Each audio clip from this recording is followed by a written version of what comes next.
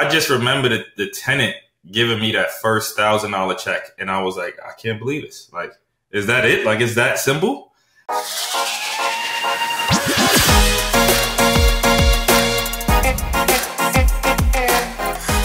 Hello, welcome to episode 195 of the Smart Agents Podcast. As always, my name is Michael Walter, and I'll be your host. On today's episode, we are joined by Ray Glymph, full-time real estate investor.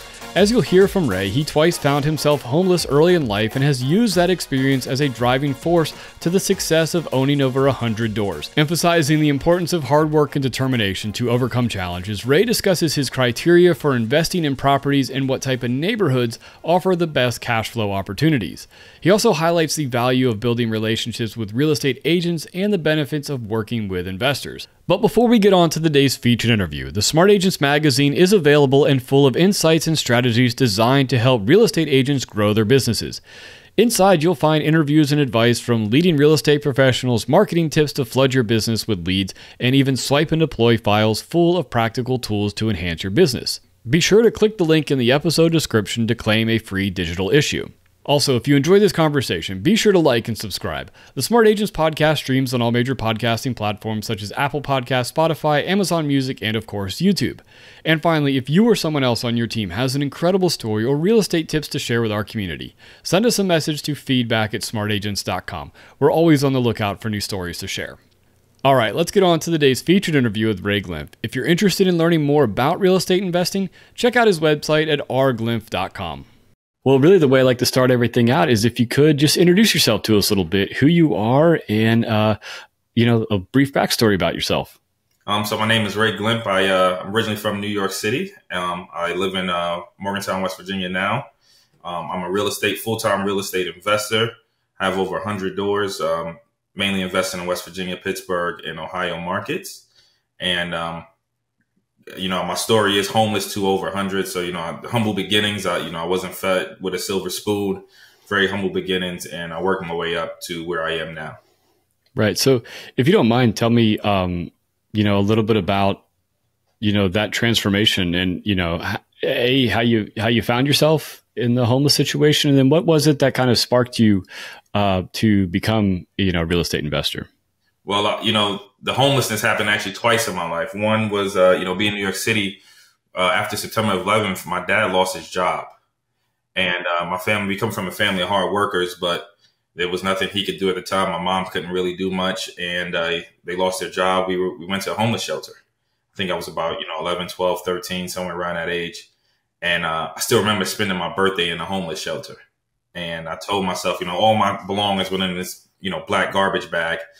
And I told myself I'll do whatever it takes to make sure that I never end up here as an adult and that my kids never have to go through this. And, I worked my butt off in between that. And my second, time actually being homeless was when I moved to West Virginia. I slept on my cousin's couch. So I was couch crashing because I didn't really have any money, but I knew I had an opportunity to do something better. And I came here originally for school and actually started my entrepreneurial journey from there. But being homeless twice in your life, it's kind of the bottom of not having your own place. So it creates a different mentality for some. With your experience with the homelessness, I have to imagine that has been, something that because you've experienced it, has been a big driving factor in always, wanting to, find success and then, push yourself forward. Oh, for sure.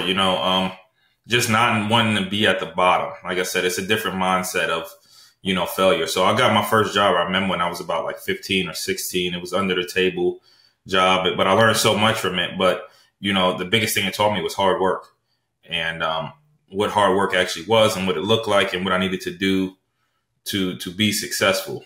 And, like I said, I never wanted to go to that step of being homeless again. So I worked my butt off just to get, sometimes just to make ends meet.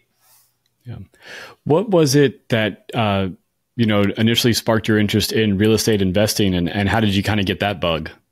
Well, so eventually I became an entrepreneur. I started to make a little bit of money, but, I was trading my time for money. So I was working 50, 60. I owned bars and restaurants at that time. I got into that field of life and, it was nightlife. And I was working every night. It's hard to have a relationship or hard to have a family or, true friends when you're always the one working behind the scenes. So at that point, I was sacrificing, trading time for money, and it was just, I knew it was time. I got in a bar. I remember I was in a bar with a group of guys. It was about 8 guys. There was some restaurant owners, attorneys, some guys in politics, doctor, and they were all just talking about real estate. They were like, yeah, we could, buy this property, all put in 5,000, renovate it, refinance it, and 1031. And I was like, man, I have no idea what these guys are talking about, but it sounds like a great plan. And then I still remember to this day when I went back to everybody, I said, hey, look, the money's here. You guys ready to do this? Everybody backed out. Not one person was willing to invest in real estate. And at that point, I had, I already had done the groundwork. I had started to learn about the ins and outs of real estate. So I took a swing at it.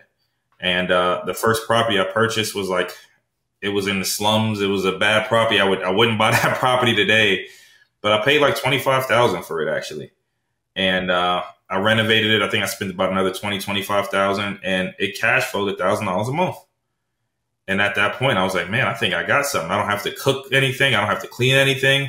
I just got my first check. This is amazing. And, and I gave somebody housing. So this is great. And at that point, I knew I wanted to duplicate it. Yeah.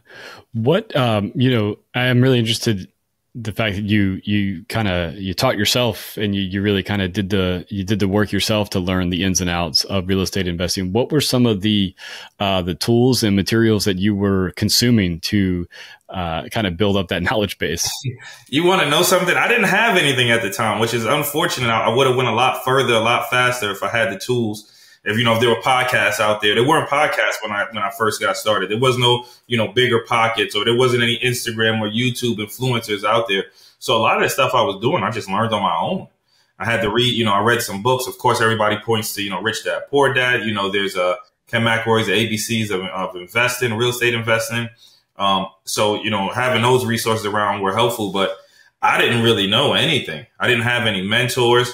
So it was really like learn the hard way on your own. Yeah.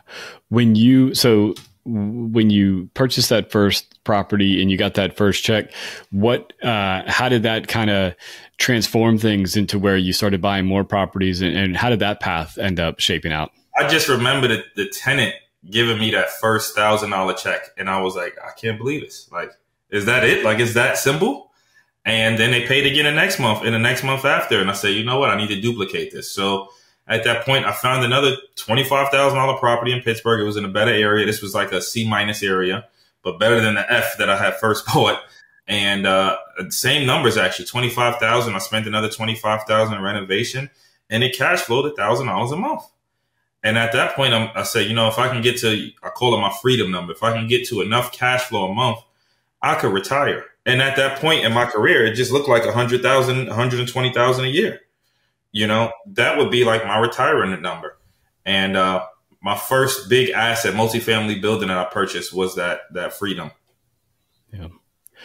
What and you've mentioned it a couple times, the different classes, the grades of the properties that you buy. Now that you've done this for so long and you have all these properties under your belt, what's your kind of criteria for you specifically, and what you share with other investors to maybe they're looking to get into real estate investing, what they should be looking at?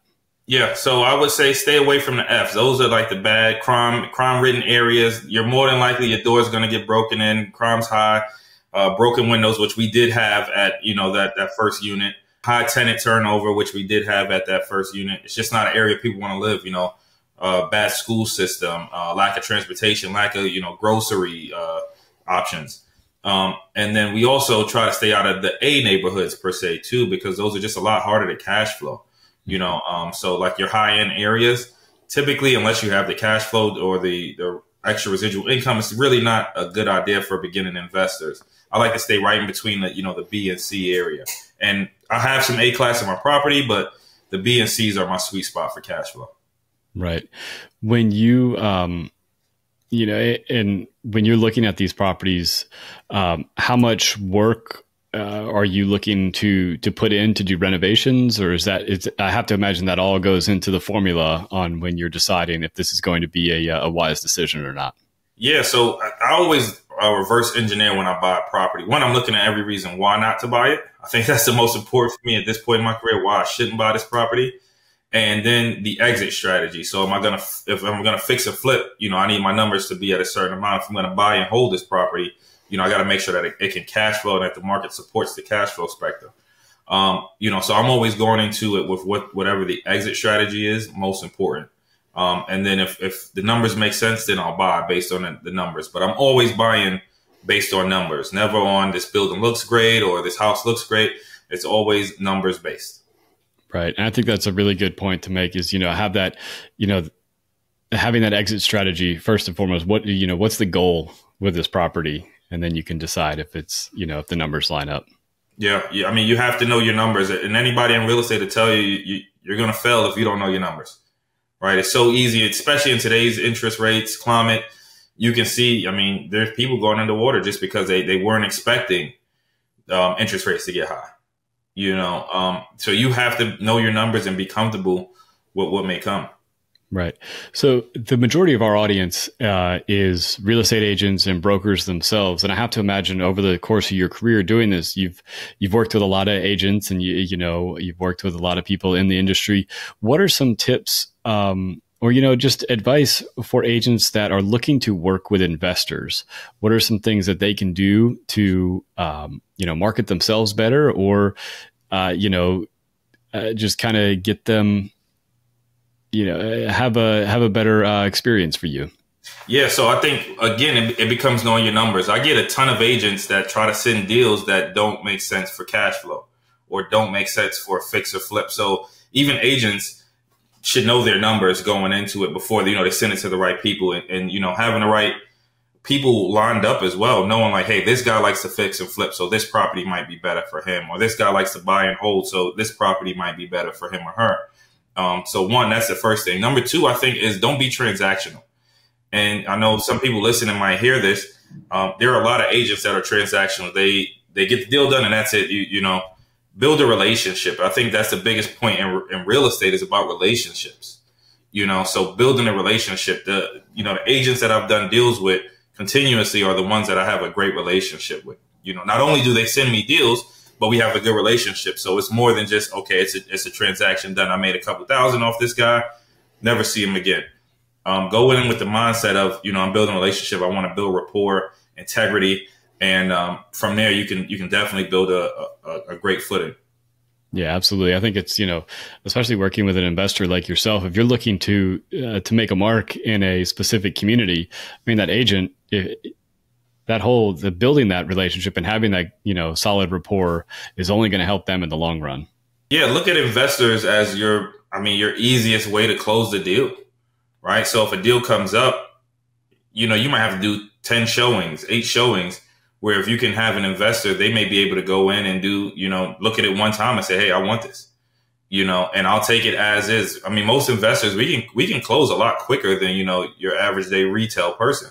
Typically, I can close them, depending on what the deal is, anywhere from 5 to 30 days. We can buy things, we can skip inspection if we need to, just to get you to the end game. So as a realtor, I would look at investors as like, this makes my job easy almost. And for me, it's a pleasure to work with realtors because as an investor, sometimes it makes my job easier. Communicating with, for example, title attorneys or communicating with the lenders.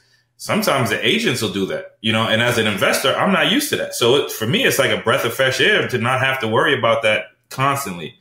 Again, make it a relationship instead of just a transaction. Yeah. One of the things I also noticed, in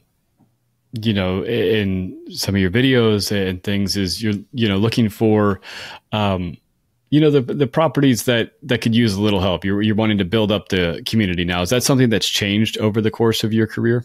No. So, for every investor and savvy investors, we're always looking to do, a value add or buy in the right neighborhood and help fix the neighborhood. And as an investor, my main thing is to help people at the end of the day, right? We're helping solve a problem. So if there's a, ugly house on the block, how does that hurt everyone else's house? How does that hurt your value? How does that, you might have rodents coming into that house now all of a sudden. Then you take on rodents from your house because of this one house. So Um, as an investor, it's in my best interest to try to help, get people to the end game. And even as realtors, it's in the best interest of everybody to help, get this community turned. Wherever community you may be in or be invested in, you want to help the community at the end of the day. So that part of my journey has never shifted. If I could buy in a decent neighborhood or a good neighborhood and help fix a problem house or a problem area, I would love to. You talk about giving somebody, providing somebody with a home and somewhere to live. What's that part been like for you, as to have these tenants come in and make a home out of some of your properties? Oh, it's heartwarming, man. Because like I said, I still remember when we were homeless and living in a homeless shelter. I remember the roaches in the building, and we come from a very clean family. I remember the rats. We had rats in the walls, and I could just think, man, I can't believe people live like this. Like, this isn't a home. And right now I'm able to provide people a home, quality living. When we go in, we renovate these places just like we would on any market. And renting them out to a program such as, a Section 8 or a HUD housing or something like that. I'm very involved with those programs and helping people who may have similar circumstances, providing them a home that they can call their own, has such value. One of the big things you're doing now is is coaching and teaching people how to invest now. How did that start up, and why is that something that you wanted to share with, the community? Well, yeah, it actually, on my journey, I was, purchasing, buying housing, buying units. And, I went to a conference about 2-3 years ago, and I just started talking to people, and they were, just asking, hey, how are you invested? Have you started investing? And most people were like, no, I haven't started. And this was a big conference. This was over 2,500 people. And I think the average person, I think of like 50% were looking to just get started. I think another like 40% maybe had one unit. And then I think the rest might have had two. And there were probably a couple with like maybe 2 to 10. And at that point, as I was talking to people, and I even started listening to the keynote speakers, and it became like, maybe I have something here more than just, just what I thought I took for granted. Because for me, I was just working. It had been ingrained in me all my life just to work and work. And I finally, just like looked up and was like, man, like I really do have something here. And, at that conference, a lot of people reached out and like, hey, look, I'd love to get to, your scale, or, what systems did you put in play? And so the questions I started answering became somewhat redundant, to the point I say, I should put together a program to help people and help educate them on some of the basic things in real estate that they may be missing. A lot of people, I notice, teach you how to buy, but not a lot of people teach you how to manage. Right. And buying is one of the smallest parts of real estate, actually. It's the management. And to, even, realtors, some realtors get into property management, brokers get into property management. The managing is the bigger aspect of owning a property. So I think it's very important that people understand, like, not just the buy aspect, but the actual management of the asset itself. Right. Absolutely. And that brings up, it ties that into one of the videos you showed about, doing the, I think it was the lawn maintenance on one of the particular properties. I think the quote was like $150, and it ended up being eight minutes of work for you. Yeah. So I think that's, understanding that part of it as well. Don't get yourself into a hole for something that you could knock out yourself.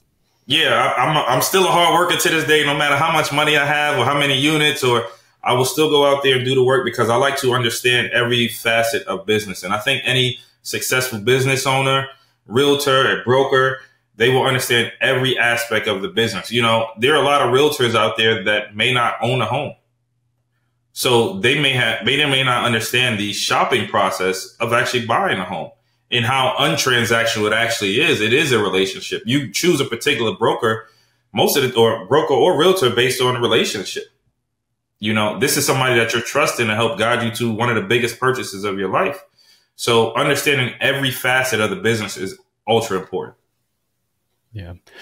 What's it been like teaching people how to start investing for themselves and build up their portfolios, and really kind of help walk them through the same journey that you started out doing? The biggest thing I say is joy. Seeing them develop from, that retail mindset, because there is a different mindset. And to, the realtors listen, there's a different mindset between somebody who's a retail buyer versus an investor. And that retail buyer is buying because they like the finishes, and they like, the flooring, and it's such a beautiful home. Whereas the investor is looking at, hey, does this number make sense? That is it. A true investor is looking at, hey, does this number make sense? Is this area a good area? Will there be appreciation in the future? It's all numbers based for an investor, where, the retail side is based on like looks and emotion. And so seeing people transition from looks and emotion to understanding the numbers. And then, because at the end of the day, you want to produce something, because, housing becomes a product. You want to produce a product that's also affordable to some extent, that people can live in it, so understanding that has been a tremendous joy, and helping other people see that as well has been very helpful to those in the community. Yeah, absolutely. I mean, I know a lot of times when I talk to agents, we talk about the first time home buyer and, creating that generational wealth within your family. But then if you take that a step further and you start investing in your own property, that's really, setting your family up for that generational wealth down the line. Yeah. And I mean, if we look at it right now, I think we're going through the biggest time shift that we've seen. The boomers are aging out right now. And now it's the time to buy. This is the next like gold rush in real estate. And we look at the people buying real estate right now, the companies, the corporations. You have BlackRock, you have State Street. These are the biggest corporations. They're buying real estate, and they're buying it for a reason, right? If this is generational wealth right now, if you want to hedge the dollar, you want to hedge inflation, real estate's one of the best investments, and it always has been.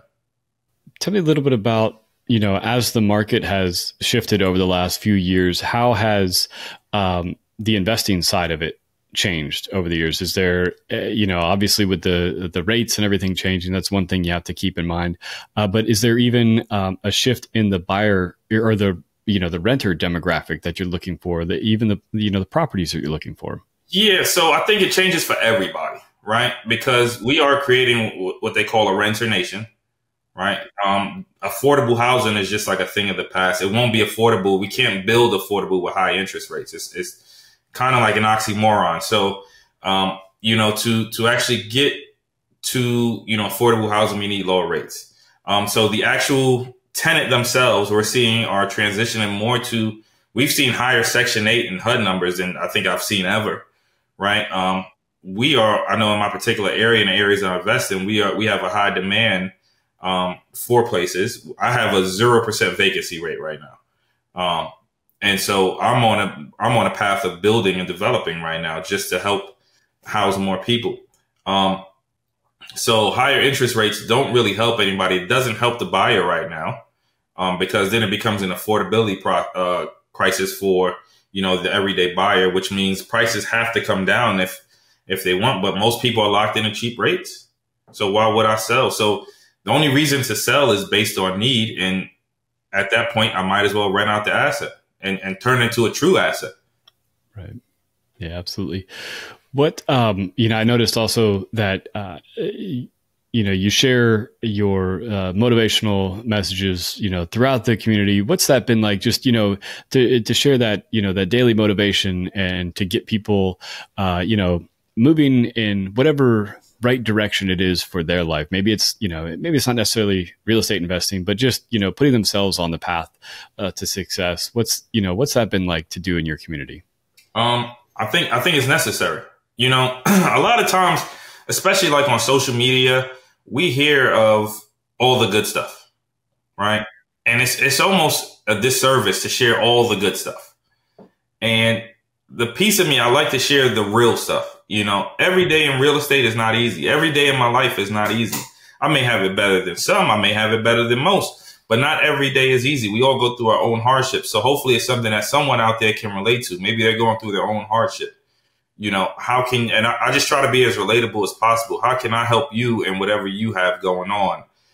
These are my everyday struggles. What are your struggles? How can I help you, in the end game? At one point, like I said, I went through struggles. I had no idea what I was going to be in the future. I was sleeping on the couch. What is my next move? And so being able to now be able to show people like, hey, look, I've been there before and I'm still working just as hard as if I could be there tomorrow. That is a part of life that a lot of people need to understand. Social media it could be disastrous and toxic to a certain extent because all we see is the good, man. And a lot of people that I follow now, they show the real. And I think more people need to see the real in real estate too. And even think about it. We see agents, right? And we see a lot of agents, and you look at like $1 million listings, and guess what? The average agent, I think in the first like 3 to 6 months sells 0 houses. Right? So who's giving out the real? You need to hit a real before, you might hang your license if you don't sell anything in the first 3 months. You might give up. You did all that hard work and you might give up, but you need to persevere. You need to push through. There needs to be people showing you like, hey, first 3 months sold nothing. Next month I made $1,000 and then no more money after that, but I'm going to keep trying. And I want to show you guys exactly step by step what it's like.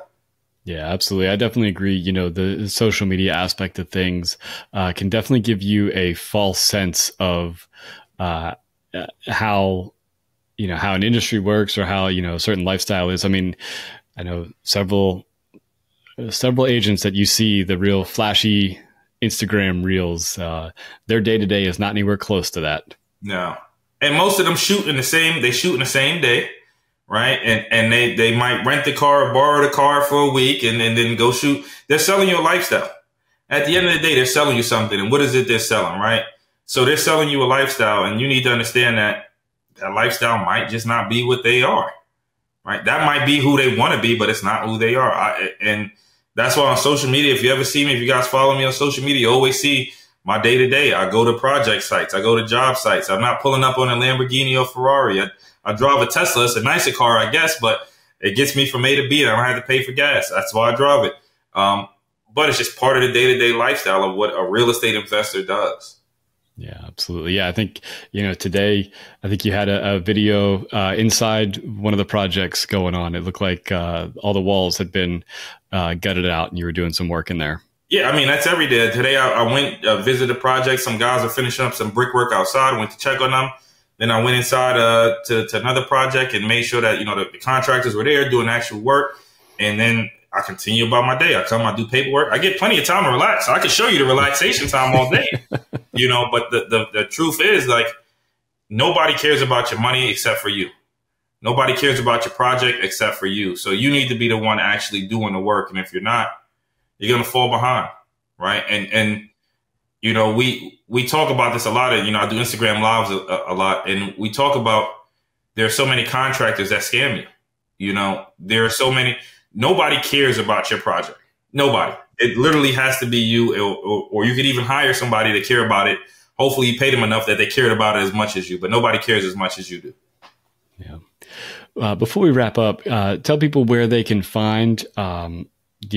Find more about, the coaching that you're doing and, the real estate advice and the tips that you're giving out. Yeah, you guys, the easiest way to find me is Instagram, Ray, R-A-Y, Glymph, G-L-Y-M-P-H. Easiest way, just send me a DM. If I don't follow you, send me a DM. I'll follow you back. I get a lot of spam mail, so I want to make sure you're a real person. Send me a DM. I'll follow you back. If you don't have Instagram, www.rglymph.com, rglymph.com. Just drop me a message, send me an email. I'm a real person, guys. I respond to every DM that I get. I respond to every message, email that I get. So I love to connect. Real estate, whether you're an agent, broker, investor, it's all about connections. I'm here to connect with people, just like people should connect with everyone else. I want to thank Ray for joining us today, and I think his story and approach to real estate investing is really inspiring. Remember, if you'd like to learn more about real estate investing, be sure to check out his website at rglymph.com. So once again, if you think you or someone else on your team has an incredible story or real estate tips to share with our community, send us a message to feedback@smartagents.com. Well, that wraps things up for this episode, but remember, follow the show wherever you listen to podcasts and make sure to subscribe to the Smart Agents YouTube channel. Again, I'm Michael Walter, and we'll see you on the next episode.